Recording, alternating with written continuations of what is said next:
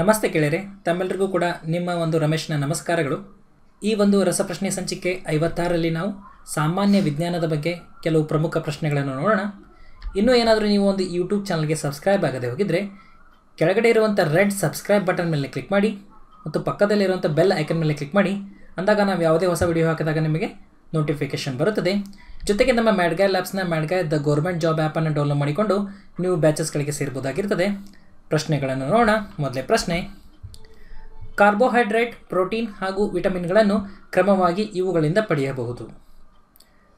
ಆಪ್ಷನ್ಗಳನ್ನು ನೀವು ಇಲ್ಲಿ ಓದ್ಕೋಬೋದು. ಇಲ್ಲಿ ಸರಿಯಾದ ಉತ್ತರ ಅಂತಂದರೆ ಅದು ಆಪ್ಷನ್ ಡಿ ಆಗಿದೆ. ಏಕದಳ ಧಾನ್ಯ, ಹಾಲು ಮತ್ತು ತರಕಾರಿಗಳು.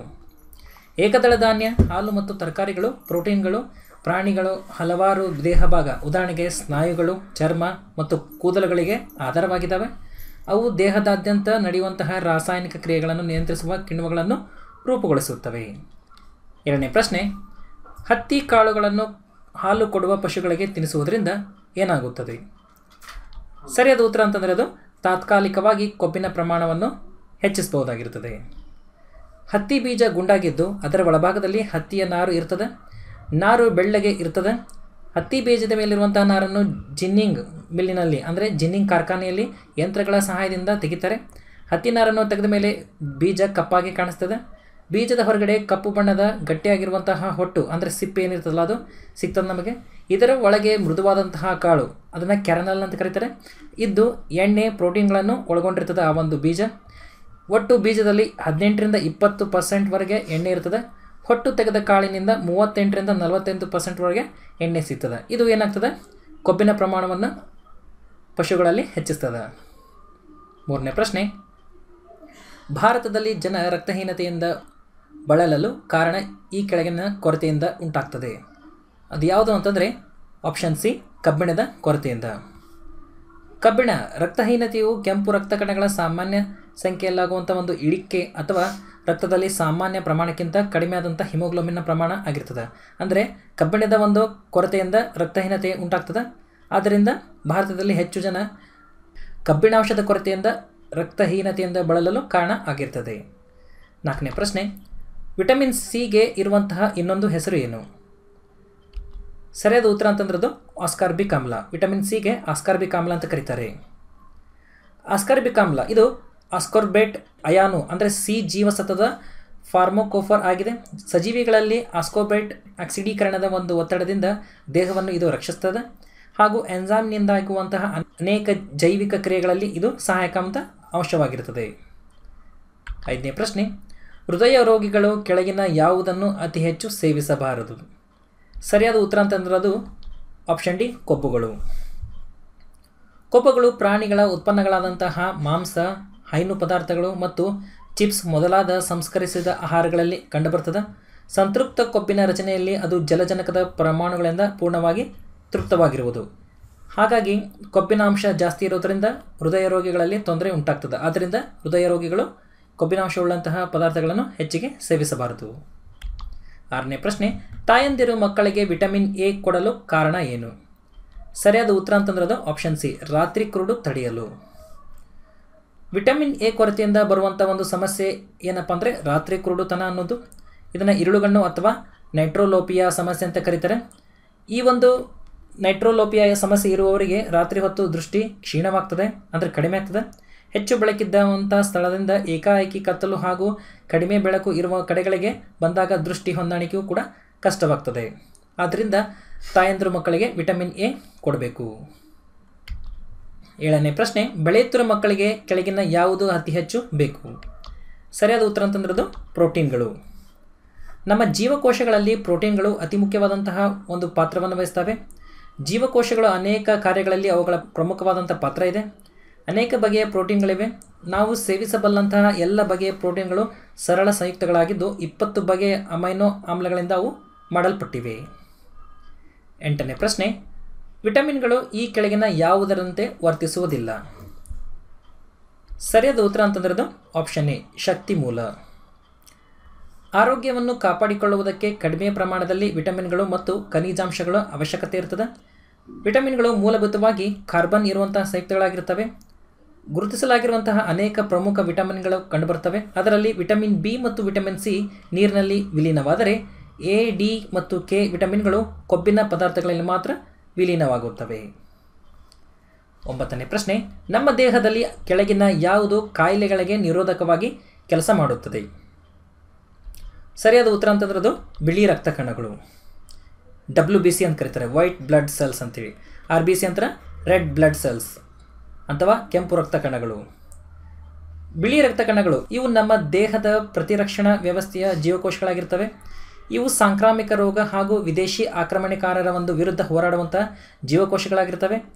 ಎಲ್ಲ ಬಿಳಿ ರಕ್ತ ಕಣಗಳು ಮೂಳೆ ಮಜ್ಜೆಯ ಅಥವಾ ಅಸ್ಥಿಮಜ್ಜೆ ಅಂತ ಕರಿತೀವಿ ಒಂದು ಬಹು ಪ್ರಬಲ ಜೀವಕೋಶವಾದಂತಹ ಹೆಮ್ಯಾಟೋಪಯಾಟಿಕ್ ಎಂಬಂಥ ಕಾಂಡಕೋಶದಿಂದ ನಿರ್ಮಾಣಗೊಂಡಿರ್ತವೆ. 10ನೇ ಪ್ರಶ್ನೆ, ಅಥ್ಲೀಟ್ಗಳಿಗೆ ಸಿದ್ಧಶಕ್ತಿ ಮೂಲವು ಇದರಿಂದ ದೊರಕುತ್ತದೆ. ಸರಿಯಾದ ಉತ್ತರ ಅಂತಂದ್ರೆ ಅದು ಆಪ್ಷನ್ ಡಿ, ಕಾರ್ಬೋಹೈಡ್ರೇಟ್ಗಳಿಂದ. ಅತ್ಯಂತ ಕ್ರಿಯಾಶೀಲರಾದಂತಹ ಮತ್ತು ಚಟುವಟಿಕೆಗಳಿಂದ ಕೂಡಿದಂತಹ ವ್ಯಕ್ತಿಗಳಿಗೆ ಹೆಚ್ಚು ಕಾರ್ಬೋಹೈಡ್ರೇಟಿನ ಅವಶ್ಯಕತೆ ಕಂಡುಬರುತ್ತದೆ. ದೇಹದಲ್ಲಿ ಬಳಕೆಯಾಗುವಂತಹ ಕಾರ್ಬೋಹೈಡ್ರೇಟ್ಗಳು ದೇಹದಲ್ಲಿ ಕೊಬ್ಬಿನ ಪದಾರ್ಥಗಳ ರೂಪದಲ್ಲಿ ಸಂಗ್ರಹವಾಗ್ತವೆ. 11ನೇ ಪ್ರಶ್ನೆ, ಟೈಫಾಯ್ಡ್ ಕಾಯಿಲೆಗೆ ಕೆಳಗಿನ ಯಾವ ಔಷಧಿಯನ್ನು ಕೊಡಲಾಗುತ್ತದೆ? ಸರಿಯಾದ ಉತ್ತರ ಅಂತಂದ್ರೆ ಅದು option B, ಕ್ಲೋರೋಮೈಸಿಟಿನ್ ಎಂಬಂಥದ್ದು.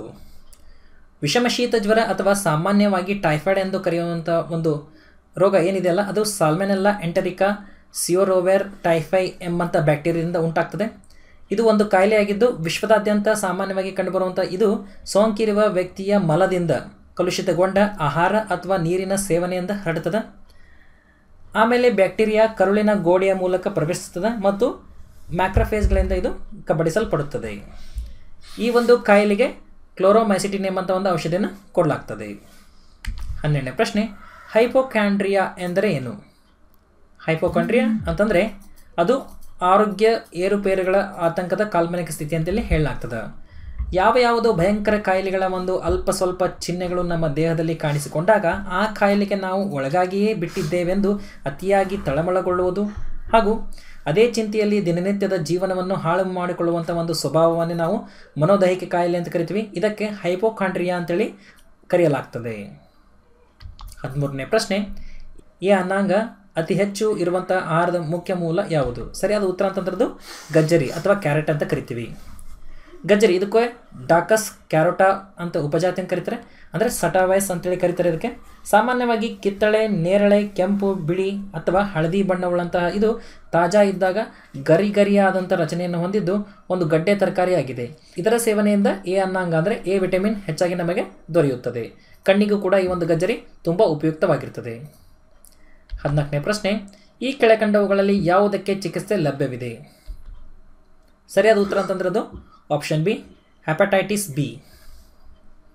Hepatitis B immune ಗ್ಲಾಬುಲಿನ್ ಎಂಬ ಲಸಿಕೆಯಿಂದ 3 ರಿಂದ 6 ತಿಂಗಳ ಕಾಲ ತಾತ್ಕಾಲಿಕವಾಗಿ HBV ಸೋಂಕಿನಿಂದ ಇದು ರಕ್ಷಣೆಯನ್ನು ಒದಗಿಸುತ್ತದೆ. 15ನೇ ಪ್ರಶ್ನೆ, ಈ ಕೆಳಕಂಡವುಗಳಲ್ಲಿ ವಂಶ ಪಾರಂಪರ್ಯವಾಗಿ ಬರುವಂಥ ಕಾಯಿಲೆ ಯಾವುದು? ಸರಿಯಾದ ಉತ್ತರ ಅಂತಂದ್ರದು ಹಿಮೋಫಿಲಿಯಾ. ಹಿಮೋಫಿಲಿಯಾ ಇದು ರಕ್ತವು ಹೆಪ್ಪಗಟ್ಟಿದ್ದಿರುವಂಥ ಒಂದು ರೋಗವಾಗಿದೆ.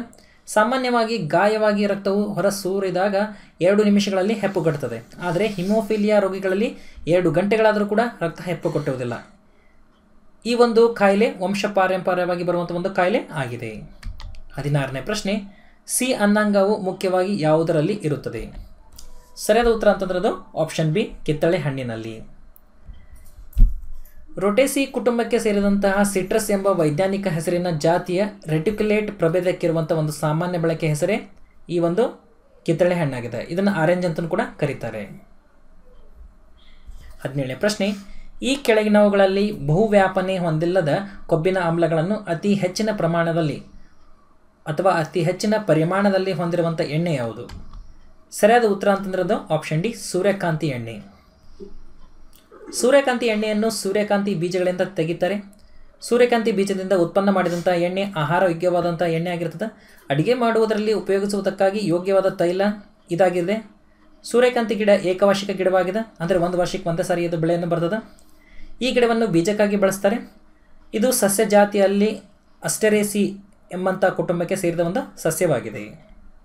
18ನೇ ಪ್ರಶ್ನೆ, ಈ ಕೆಳಕಂಡವುಗಳಲ್ಲಿ ಅಯೋಡಿನ್ ಒಳಗೊಂಡಂಥ ಚೋದಕ ಯಾವುದು? ಸರಿಯಾದ ಉತ್ತರ ಅಂತಂದ್ರೆ ಅದು ಆಪ್ಷನ್ ಎ, ಥೈರಾಕ್ಸಿನ್ ಎಂಬಂಥದ್ದು. ಈ ಥೈರಾಕ್ಸಿನ್ ಅಯೋಡಿನ್ ಇಂದ ಕೂಡಿದಂಥ ಅಮೈನೋ ಆಮ್ಲವಾಗಿದೆ. ಥೈರಾಕ್ಸಿನ್ ದೇಹದಲ್ಲಿ ನಡೆಯುವಂತಹ ಚಯಾಪಚಯ ಒಂದು ಕ್ರಿಯೆಯನ್ನು ವೇಗವನ್ನು ಹೆಚ್ಚಿಸುತ್ತದೆ ಮತ್ತು ಆಹಾರ ಉತ್ಕರ್ಷೆಯ ಪ್ರಮಾಣವನ್ನು ನಿಯಂತ್ರಿಸುತ್ತದೆ.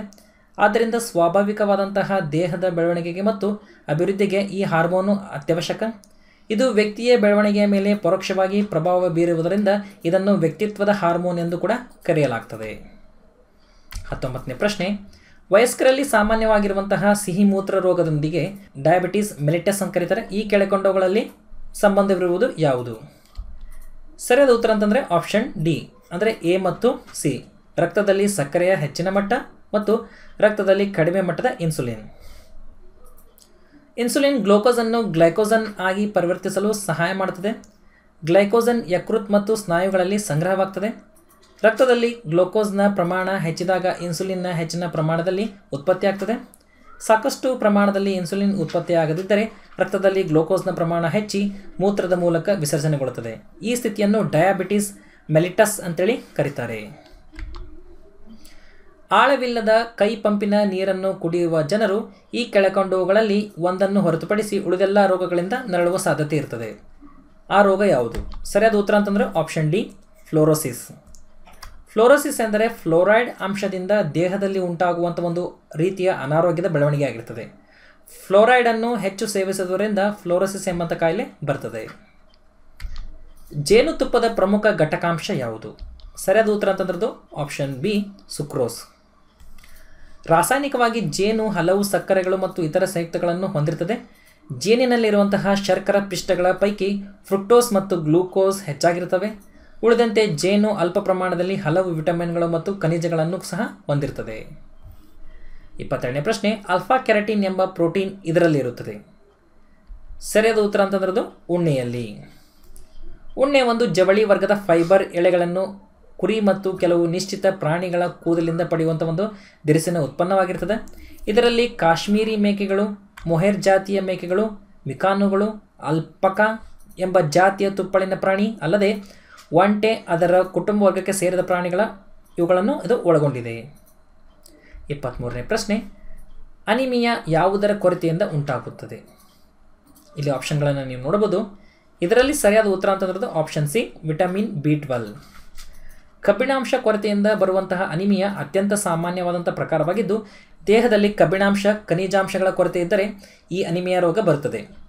ದೇಹಕ್ಕೆ ಕಬ್ಬಿಣಾಂಶದ ಅಗತ್ಯವಿದ್ದು ಇದು ಪ್ರೋಟೀನ್ ಅನ್ನು ಹಿಮೋಗ್ಲೋಬಿನ್ ಅನ್ನು ದೇಹಕ್ಕೆ ಆಮ್ಲಜನಕದ ಮೂಲಕ ರಕ್ತ ಕಣಗಳಿಗೆ ಸರಬರಾಜು ಮಾಡುತ್ತದೆ. ರಕ್ತ ಕಣಗಳು ಮತ್ತು ಸ್ನಾಯು ಪರಿಣಾಮಕಾರಿಯಾಗಿ ಕೆಲಸ ಮಾಡಲು ಹಿಮೋಗ್ಲೋಬಿನ್ ಅಗತ್ಯವಾಗಿರುತ್ತದೆ. 24ನೇ ಪ್ರಶ್ನೆ, ನೇತ್ರದಾನದಲ್ಲಿ ನೇತ್ರದಾನಿಯ ಕಣ್ಣಿನ ಈ ಕೆಳಕಂಡ ಯಾವ ಭಾಗವನ್ನು ಉಪಯೋಗಿಸುತ್ತಾರೆ? ಸರಿಯಾದ ಉತ್ತರ ಅಂತಂದ್ರದ್ದು ಆಪ್ಷನ್ ಸಿ, ಪಾರದರ್ಶಕ ಪಟಲ ಅಥವಾ ಕಾರ್ನಿಯಾ ಅಂತ ಕರೀತಾರೆ. ಪಾರದರ್ಶಕ ಪಟಲ ಅಥವಾ ಕಾರ್ನಿಯಾ, ಸ್ಕಿರಾನ್ ಪಾರದರ್ಶಕವಾದಂತಹ ಉಬ್ಬಿರುವ ಮುಂಭಾಗವನ್ನು ಕಾರ್ನಿಯಾ ಅಂತ ಕರೀತಾರೆ. ಇದು ಕಂಜಕ್ಟಿವ್ ಎಂಬ ತೆಳುವಾದ ಪೊರೆಯಿಂದ ರಕ್ಷಣೆಯನ್ನು ಪಡೆಯುತ್ತದೆ. 25ನೇ ಪ್ರಶ್ನೆ, ಕಬ್ಬಿಣ ಅಂಶದ ಕೊರತೆಯಿಂದ ಮನುಷ್ಯರಲ್ಲಿ ಈ ಕೆಳಗಿನ ನ್ಯೂನತೆಗಳು ಉಂಟಾಗುತ್ತವೆ. ಸರಿಯಾದ ಉತ್ತರ ಅಂತಂದ್ರದ್ದು ಆಪ್ಷನ್ ಎ, ಅನಿಮಿಯಾ ಅಥವಾ ರಕ್ತಹೀನತೆ ಅಂತ ನಾವು ಕರಿತೀವಿ. ರಕ್ತಹೀನತೆಯು ಕೆಂಪು ರಕ್ತ ಕಣಗಳ ಸಾಮಾನ್ಯ ಸಂಖ್ಯೆಯಲ್ಲಾಗುವಂಥ ಒಂದು ಇಳಿತ ಅಥವಾ ರಕ್ತದಲ್ಲಿ ಸಾಮಾನ್ಯ ಪ್ರಮಾಣಕ್ಕಿಂತ ಕಡಿಮೆಯಾದ ಹಿಮೋಗ್ಲೋಬಿನ್ನ ಪ್ರಮಾಣ ಅಂತ ನಾವು ಹೇಳ್ತೀವಿ. ಇದಕ್ಕೆ ಅನಿಮಿಯಾ ಅಂತ ಕರಿತೀವಿ. 26ನೇ ಪ್ರಶ್ನೆ, ಹಸುವಿನ ಹಾಲಿನಲ್ಲಿ ಹೇರಳವಾದಂತಹ ವಿಟಮಿನ್ ಯಾವುದು? ಸರಿಯಾದ ಉತ್ತರ ಅಂತಂದ್ರದ್ದು ವಿಟಮಿನ್ ಬಿ. ವಿಟಮಿನ್ ಬಿ ಈ ಹಸುವಿನ ಹಾಲಿನಲ್ಲಿ 4% ಪ್ರೋಟೀನ್ ಇರ್ತದೆ, 3.6% ಕೊಬ್ಬು ಇರ್ತದೆ, 4.6% ಲ್ಯಾಕ್ಟೋಸ್ ಇದ್ದು ಪ್ರತಿ 100 ಗ್ರಾಂ ಹಾಲು 66 ಕ್ಯಾಲೋರಿಗಳಷ್ಟು ಚೈತನ್ಯವನ್ನು ಒದಗಿಸುತ್ತದೆ. 27ನೇ ಪ್ರಶ್ನೆ, ಸಾಮಾನ್ಯವಾಗಿ ಮನೆಯಲ್ಲಿ ಬಳಸುವಂಥ ಸಕ್ಕರೆಯು ಡ್ಯಾಶ್ ಆಗಿರುತ್ತದೆ. ಅದೇನಾಗಿರ್ತದೆ ಅಂದರೆ ಸುಕ್ರೋಸ್ ಆಗಿರುತ್ತದೆ. ಇದು ಒಂದು ಸುಲಭವಾಗಿ ಅರಗಿಸಿಕೊಳ್ಳಲ್ಪಡುವಂತಹ ಬೃಹತ್ ಪೌಷ್ಟಿಕಾಂಶ ದ್ರವವಾಗಿದ್ದು ಆಹಾರ ಸೇವನೆಯ ನಂತರ ರಕ್ತದ ಗ್ಲೂಕೋಸ್ನಲ್ಲಿ ಒಂದು ಕ್ಷಿಪ್ರ ಏರಿಕೆಯನ್ನು ಪ್ರಚೋದಿಸುವ ಮೂಲಕ ಒಂದು ತ್ವರಿತ ಶಕ್ತಿ ಮೂಲವಾಗಿ ಅದು ಕಾರ್ಯನಿರ್ವಹಿಸುತ್ತದೆ. ಸುಕ್ರೋಸ್ನ ಅತಿಯಾದ ಸೇವನೆಯು ಪ್ರತಿಕೂಲ ಆರೋಗ್ಯದ ಪರಿಣಾಮಗಳನ್ನು ಕೂಡ ಉಂಟು ಮಾಡ್ತದೆ. 28ನೇ ಪ್ರಶ್ನೆ, ಮಧುಮೇಹ ಇದರಿಂದ ಉಂಟಾಗುತ್ತದೆ. ಸರಿಯಾದ ಉತ್ತರ ಅಂತಂದ್ರೆ ಅದು ಆಪ್ಷನ್ ಸಿ, ರಕ್ತದಲ್ಲಿ ಇನ್ಸುಲಿನ್ ಇಲ್ಲದಿರುವಿಕೆ. ಮಧುಮೇಹ ದೇಹದಲ್ಲಿ ಗ್ಲೂಕೋಸ್ ಪದಾರ್ಥದ ನಿಯಂತ್ರಣ ವ್ಯವಸ್ಥೆಯ ದೋಷಗಳಿಂದ ಉಂಟಾಗುವಂಥ ಒಂದು ಕಾಯಿಲೆಯಾಗಿದೆ. ವಂಶ ಪಾರಂಪರ್ಯದಿಂದ ಬರಬಹುದಂಥ ಕಾಯಿಲೆ ಕೂಡ ಇದಾಗಿದೆ. 29ನೇ ಪ್ರಶ್ನೆ, ಈ ಜೀವಸತ್ವ ನೀರಿನಲ್ಲಿ ಕರಗುವುದಿಲ್ಲ. ಯಾವುದು ಅಂತಂದರೆ ಅದು ಆಪ್ಷನ್ ಎ, ಅಂದರೆ ವಿಟಮಿನ್ ಎ. ವಿಟಮಿನ್ ಎ ಇದು ಕೊಬ್ಬಿನಲ್ಲಿ ಕರಗುವಂಥ ಒಂದು ಜೀವಸತ್ವವಾಗಿದೆ. ಇನ್ನು ಇದು ರೋಗ ನಿರೋಧಕ ಶಕ್ತಿ ವೃದ್ಧಿ, ರೋಡಾಪ್ಸಿನ್ ತಯಾರಿಕೆಗೆ ಇದು ಅಗತ್ಯವಾಗಿದೆ. 30ನೇ ಪ್ರಶ್ನೆ, ಕಬ್ಬಿಣ ಅಂಶದ ಕೊರತೆಯಿಂದ ಮನುಷ್ಯರಲ್ಲಿ ಈ ಕೆಳಗಿನ ನ್ಯೂನತೆಗಳು ಉಂಟಾಗುತ್ತವೆ. ನಾವಾಗಲೇ ನೋಡಿದ್ವಿ ಈ ಪ್ರಶ್ನೆ ಯಾವುದು ಅಂತ ಸರಿಯಾದ ಉತ್ತರ ಅನಿಮಿಯಾ ಆಗಿದೆ.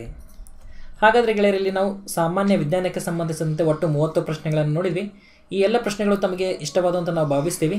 ಈ ಪ್ರಶ್ನೆಗಳು PS ಆಗಿರ್ಬೋದು, KPSC ಗ್ರೂಪ್ ಆಗಿರ್ಬೋದು, ಅಥವಾ ಪೊಲೀಸ್ ಕಾನ್ಸ್ಟೇಬಲ್ ಆಗಿರ್ಬೋದು, ಈ ಒಂದು ಪರೀಕ್ಷೆಗಳಿಗೆ ಹೆಲ್ಪ್ ಆಗ್ತದೆ. ಈ ವಿಡಿಯೋ ನಿಮಗೆ ಇಷ್ಟವಾದಲ್ಲಿ ಲೈಕ್ ಮಾಡಿ, ಕಮೆಂಟ್ ಮಾಡಿ ಮತ್ತು ಶೇರ್ ಮಾಡಿ. ಧನ್ಯವಾದಗಳು.